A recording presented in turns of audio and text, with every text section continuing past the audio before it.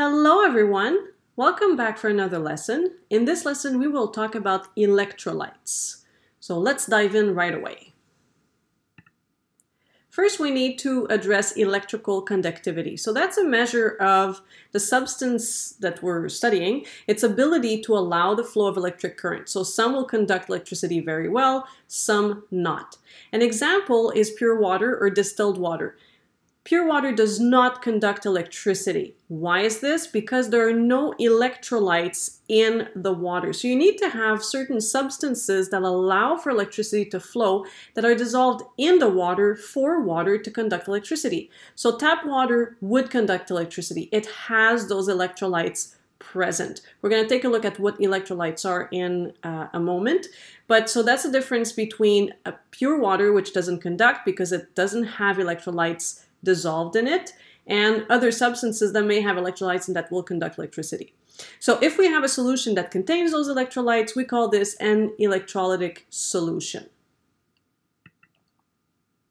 Now, when we put an electrolyte in, let's say, water, so those electrolytes will dissolve, and as a second step, they will separate. So they'll break into two parts, two ions. So one positive, one negative. So the first one, the positive, is a cation. The negative part is called an anion. And you can see that I underlined the T and the N. It's just a memory aid to remember which is which. So N for negative, and the T is a little bit like a plus sign. So cation is the positive part. So when they're together, as a substance, they form an ionic bond because you have two ions that are bonded together, right? The positive attracts the negative or vice versa. So when these are put, let's say, in water, they dissociate, they break into two halves, and they form what we call an electrolytic dissociation and an electrolytic solution. Okay, so there's different substances that allow, So there are different substances that are electrolytes. There are three that we will talk about today. So there are acids, bases, and salts, and I will define these in a few moments. Now, electrolytic dissociation is not a chemical reaction. It's a physical one. Why? Because if we let the water evaporate, then your cation and your anion will recombine together and form the original substance. Okay, so it is reversible. So that's why it's physical and not chemical. So we have an example here. We have NaCl, which is table salt. So table salt, when we put it in water, will dissociate into Na plus and Cl minus. It's two ions. If you don't remember why it's plus and minus, you're going to have to go back to a previous lesson where I talk about ions and what charge they carry when they separate from one another. So NaCl put in water forms Na plus, Cl minus. If we were to let the water evaporate, these two would attract each other, recombine to form NaCl solid. Okay, so it's those ions that conduct electricity in a solution. So you can have a solution that will not conduct at all. So in this case, we have an example here. We have ethanol. So ethanol is a type of alcohol. The substance does not separate, does not dissociate when put in water. So it will dissolve. So your bigger grains are going to become smaller. So the various grains will separate. So they become invisible to the naked eye. But the molecules themselves don't split up, so they don't dissociate. So this will not conduct electricity. As you can see here, the light bulb is not lit. If we have KCl, KCl will split into its positive and negative counterparts, so the cation and the anion. And then if you have a setup like this with two electrodes, well, the negative ion will be attracted to the cathode or positive electrode, and the positive ion, the cation, will be attracted to the anode, the negative electrode. And this movement of ions, combined with the movement of electrons that it creates over here and the wires, will allow for electricity to flow, and that will light up your light bulb. We have another example here, acetic acid, which is vinegar. You can see here that vinegar does not break apart or dissociate as much.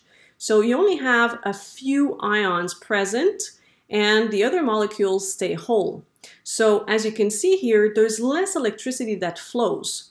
So the more ions are created, so the more dissociation there is, the more electricity can flow, right? So higher dissociation creates more ions, which means more flow of electricity. Less ions comes from a lower dissociation, and there's less electricity that can flow. Now, I talked about 3 families of substances that can conduct electricity when dissolved in water. The first one is acids. So how do we recognize an acid when we look at a formula? Well, there's always an H present in the formula. Why? Because it's that H that makes the acid acidic. And that's the part, or one of the parts anyways, that will conduct electricity. But the H is really important. That's what makes it acidic. Okay, so an acid will dissociate into an H plus ion and some kind of anion. And the more H's, or H plus I should say, are present, the more acidic a substance will be. It's always the same rule. More ions, more electricity. So same thing here. More ions, more acidic, more electricity can flow. So if we look here at the first example, we have HCl. So HCl will dissociate into H plus and Cl minus. If we look at the second example, H2SO4, when it gets put in water, will separate into the 2 halves. So we have some H plus here. How many? Well, 2. 2 will be created. Okay, so they will completely separate. And then we have SO4, which is one of the polyatomic ions. SO4 will remain as is, and that will become your anion. Then we have acetic acid, which is vinegar. You can see here it has a slightly different format. The H is at the end. So there are some acids that will end with COOH, and the H, which is part of the COOH part of the molecule, that's the acidic part. So the H will detach to form H plus, and the rest of the molecule will form the anion. Okay, so if you see a formula that starts with an H, or a formula that ends with COOH, right away you should think acid. Okay? And again, more ions, stronger acid, more dissociation, more electricity. So that's the first family. Second family, bases. So bases always contain a hydroxide ion, right? This is one of your polyatomic ions, OH minus. Okay, so that's what makes it basic or alkaline. Again, I'll just jump to the bottom. The more dissociation there is, the more ions you form, in this case particularly more OH minus ions, so the more electricity will flow, and because these are present in a base, this means it'll be a stronger base. So when we talk about a stronger base, we talk about a base that dissociates more than another. So if we look at our 3 examples, we have NaOH. When it gets put in water, it separates in 2. So we're going to have the cation, which is Na+, and then we have the hydroxide ion, which is the basic part of the molecule. Magnesium hydroxide will split in 2 parts, and it will split into magnesium and OH minus. But you can see here there are 2 OH minuses, so they will completely separate into 2 hydroxide ions. Then we have ammonium hydroxide. This one is a little bit of an exception, okay, because normally you have a metal followed by the hydroxide. In this case, we don't have a metal, but we have a cation. So this still forms a base, okay? So as long as you have 2 ions, one of which is hydroxide, that would be a base. So it splits into ammonium and hydroxide. So that's for bases. Last part, salts. We've talked about salts when we looked at ionic bonds.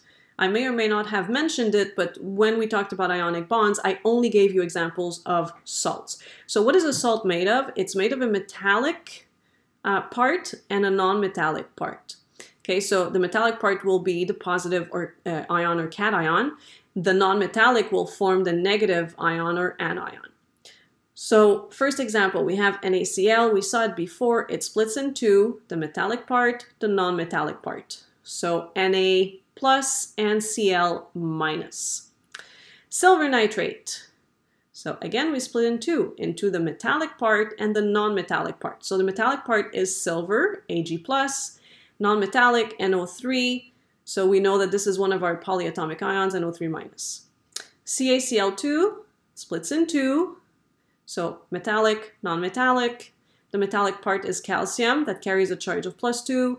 And we have two chlorines, so they will again separate into two atoms of chlorine, each one carrying a charge of -1. Now, I don't know if on my other pages it showed this, but remember, this is actually a reversible reaction. So all my arrows should be double because if I let the water evaporate, these ions will recombine together to form the original substance. Okay, so I'm just reinforcing the fact that these are not chemical reactions, they are physical reactions. The dissociation part I'm talking about. Okay, so that's it for electrolytes. If you have questions, as usual, leave them in the comment section below. And otherwise, I will see you soon for your next lesson. Until then, take care.